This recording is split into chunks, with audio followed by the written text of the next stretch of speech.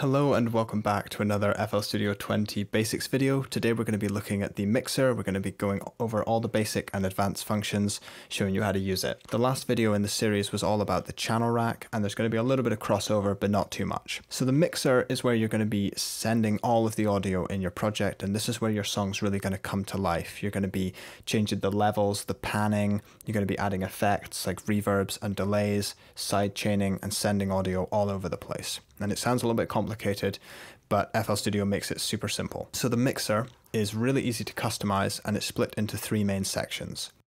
First thing I'd note is just to get it into a setting that works really well for your screen. So if the mixer isn't open, you can press F9 to open it, or press this button up here to open it. You can resize vertically just by dragging from the top, and sometimes when you resize, some functions disappear or reappear, but that's okay. I'll explain what all of those are in just a minute. You can also resize from the right or from the left just to make it fit your screen.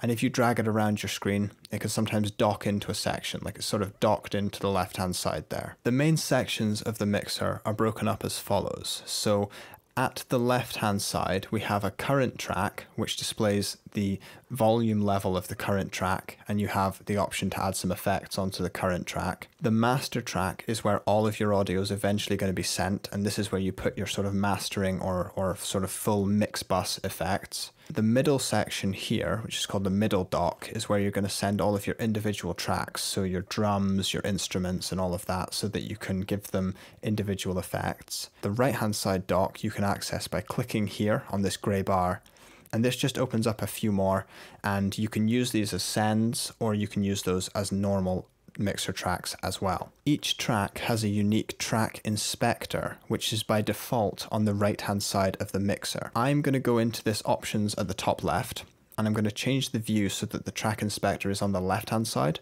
I prefer it there because I like having all of my menus and options all over on the left hand side of the screen. Each track has an individual effects chain like this. This panel at the side is where you're going to be using your effects, like your EQs, your compressors, your reverbs, and such. Just before we get into the effects, I want to keep talking about the customization.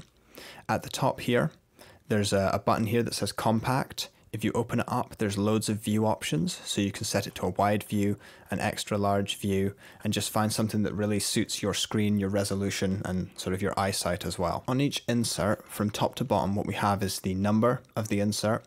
We have the insert name, which you can change by right-clicking, pressing rename, and recoloring it by picking a color from over here. You can mute it by pressing this green button. This track would be muted. Now it would be on. The next dial is the panning dial, so this would send audio from the left, middle, right, or anywhere in between. We have the option to change the polarity, swap the left and right channels, change the stereo width from more stereo, more mono, so like wider, thinner. We have the fader, and this is controlling the output volume of the channel, so low, high.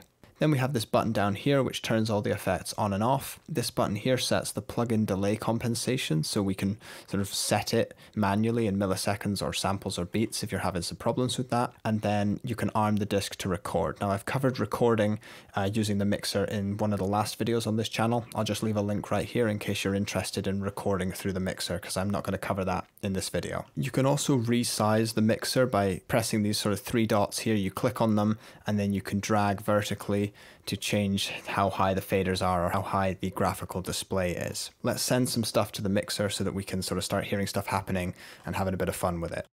So in my channel rack video, I showed a simple way to send audio to the mixer, which is just scrolling up inside this box, and now the kick would be getting sent to 4.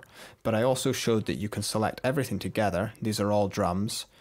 And then what you can do is you can select an empty track on the mixer, and you can select channel routing, route selected channel starting from this track, and that's just routed all the drums to the mixer. So now if I press play, you'll see that they're all being sent to each of these individual channels. Now that they're on these individual channels, you can say click on the snare, you can go to its individual effect, and then you could add something to that. So I'm going to add a reverb to the snare. and that reverb was only affecting the snare. On the effects chain, you have the option to add up to 10 effects. You can mute the effect, and you can also blend the wet and dry of the effect. So I'm going to play the audio, I'm going to mute the reverb, and then I'm going to fade the reverb so that we have a little bit less of it.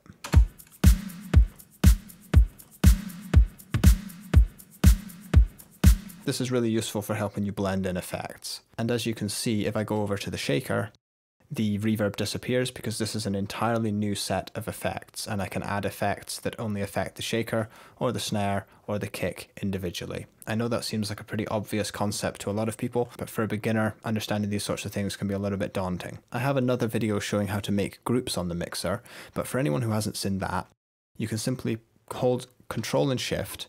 You can select all the channels that you want by clicking and dragging, and then if you go down here, you can right click and select route to this track only. And then it routes all of the channels just to this. And then you can give it a name like drums, recolor it, and then we've effectively created a drum submix. Something to note now that we've set this up are these cables at the bottom. These cables show you where the audio is being sent. So in this case, on the drums bus, the audio is going from the drums to the master. 100% of it is going. Now, if at any time in FL Studio you're unsure of what a value is or what a dial does, if you hover over it, it shows you in the top left hint box what it does. So it says to the master, and if I click on it, it says 100% of the signal's going there. I can see that the audio from the kick is being sent to the drum bus, but not to the master. It goes to the drums first, then out to the master. And it's the same for all of the tracks in this drum bus. There's so many options for routing, which I'll try to cover in another video. But if you're on the track that you want to route, you can click on this arrow at the bottom of any other track. You can right click and you can sidechain only, route, or route to this track only. Playing around with these different options should sort of show you what they do, but they're all useful in their own right. On the mixer, you can also add separators very easily. So you can right click, gives you lots of information and options for the mixer track, and there's this group option. You can just press separator, same over here, and it just kind of separates it off, makes it a little bit easier to sort of distinguish between your groups. I'm going to go over all the options available on one track while the audio is playing so that it makes a little bit more sense. So I'm going to play and then I'm going to solo the snare. And now that we have the snare soloed, I can mute it or turn it on again. I can pan the signal to the left and to the right. I can reverse the polarity. I can swap the left and right. And then I can make it wider or thinner. And then this option at the bottom will let me turn the effects on and off.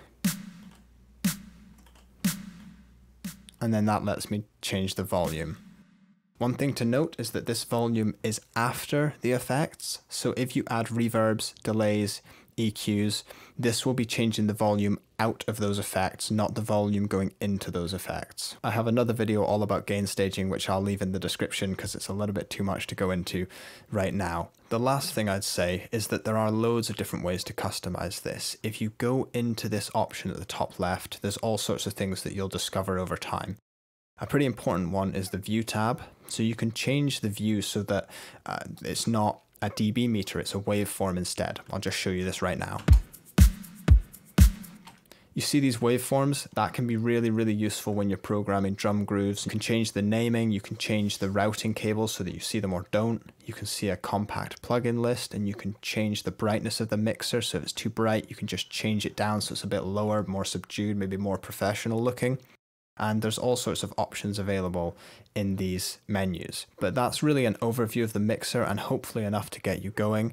If you didn't want to make a group and you just wanted to route an individual track, a great way to do it is just to scroll up and down on here, rename the track whatever you want to name it, and you're good to go. It's really good to stay organized as you're working in a project, so don't be afraid of naming, using colors, using icons in the mixer, all sorts of stuff to try and stay organized. Just try to find a way to make this mixer work for you so that it fits into your workflow and sort of helps you create the sound that you want to create. There's nothing to be scared of here, and remember that at any time if you're unsure what a dial or a button does, FL Studio gives you a hint up in the top corner and it lets you know that that's the panning, that's the volume, that's the stereo separation. But thank you very much for watching. I do hope this video has helped you get off on the right track, and I hope to see you in future videos too. Bye for now.